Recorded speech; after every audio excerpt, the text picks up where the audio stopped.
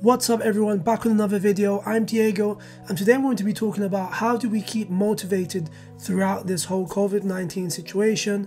I've got 5 tips that I'm going to be sharing and hopefully they're going to be of some use to you. On this channel I share content related to university, tips and also highlighting my journey into getting into medicine as a graduate, and I'm also hoping to share more content related to lifestyle and travel as long as this whole COVID-19 situation sort of passes and we can all get to our holidays. If you find this video to be of some use, please give it a like, comment and let me know your thoughts.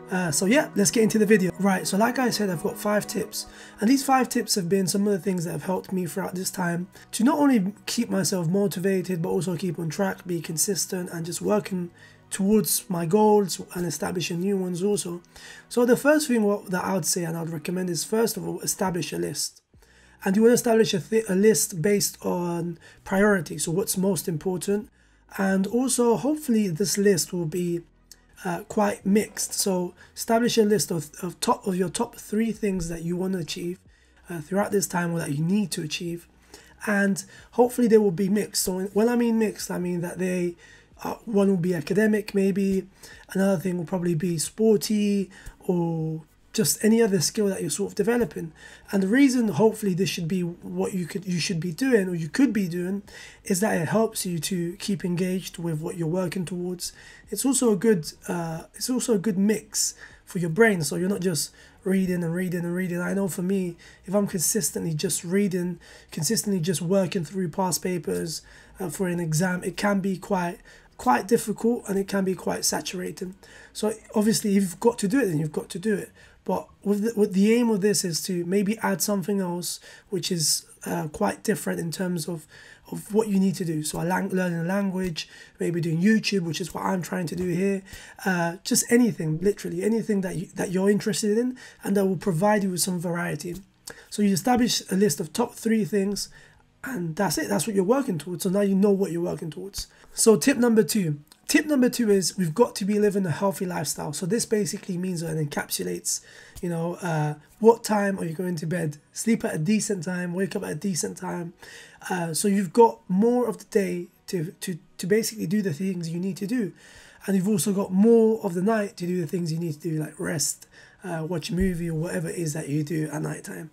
But it's important to do that. It's important to have a good balance, because sometimes when we're living lives which are quite unstructured, it can be quite easy for us to sort of go off the rails, go to bed at 2 a.m, 3 a.m, wake up at 11, 12.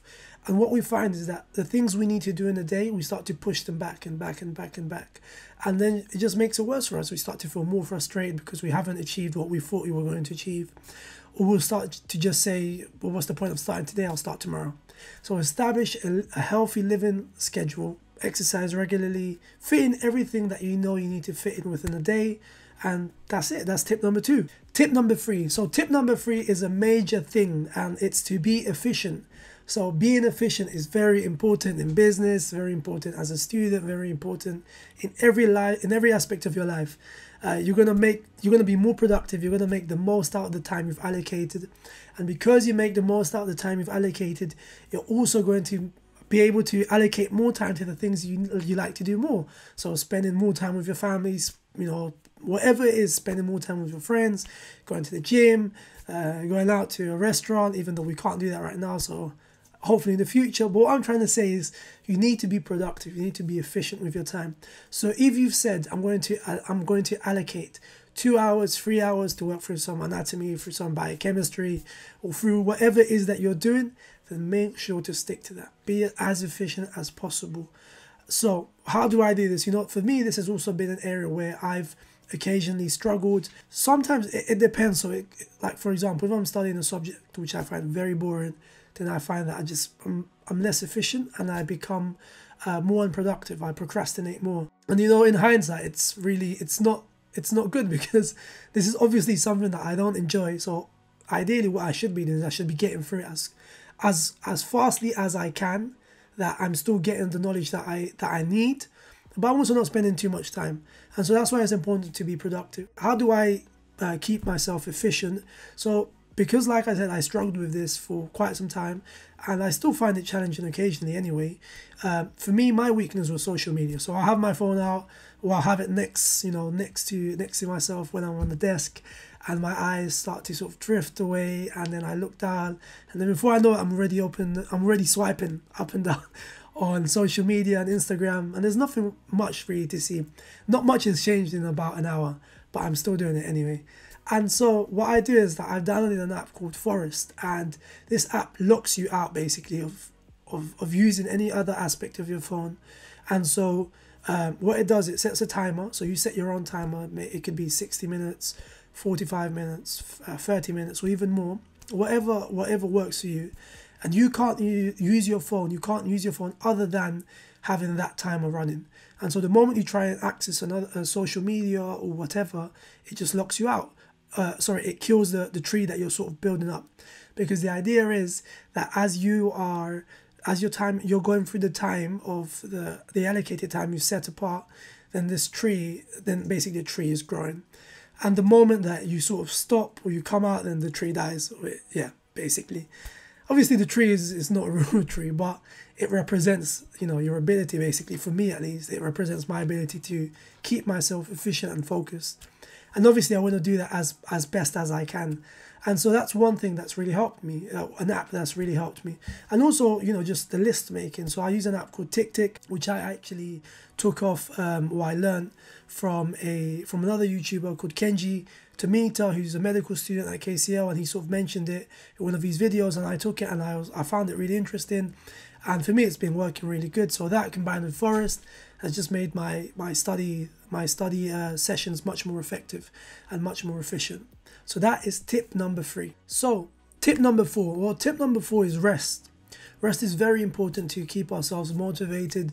It's very important to live a balanced lifestyle, and you also want to be good to yourself. You don't want to be, setting up these targets which maybe you've got to do them, but you want to structure yourself properly. You want to structure your life, your workflow properly, and in a way where it allows you to make the most out of your hours throughout the day, but you're also resting. You're doing the things that you need to do. This will just keep you more happy, more positive, and it will allow you to maintain or to keep yourself more motivated more consistently. I've found that when I'm not rested that much, I start to get a bit more sort of like frustrated. I'm not that sort of happy about sitting down and studying. So when I'm well rested, or I've done some of the things that I want to do, like watch a show or whatever, then when I get back to start my study time, then it's easier. I find it easier and I work better. So that's my 4th tip, rest. Be sure to be positive in your workflow, and this will obviously just keep you much more motivated throughout this whole time. So my final tip is be consistent, and this is important. Make this part of your lifestyle, adopt it, be happy with it, be positive with your workflow, with the tasks you've set for yourself, and now just repeat. The more you repeat, the more you do, you're just going to be more effective, more efficient throughout the whole period, maybe 2 months or how long this is going to last. But you'll be better at what you're doing.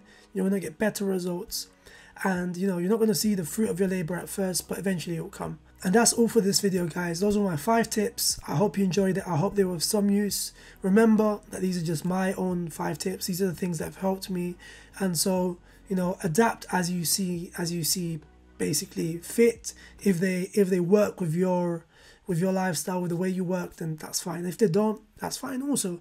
There's no need, don't put extra pressure on yourself that there's a specific way that people do it. Obviously take the good, take what you feel it will benefit you, and then that's it. So hopefully this has helped you. If you like this video, the content, then please leave a thumbs up, please comment and subscribe. It helps with the visibility, and I'd appreciate it very much. So yes, guys, thank you very much. Bye bye. It's Diego here. Bye.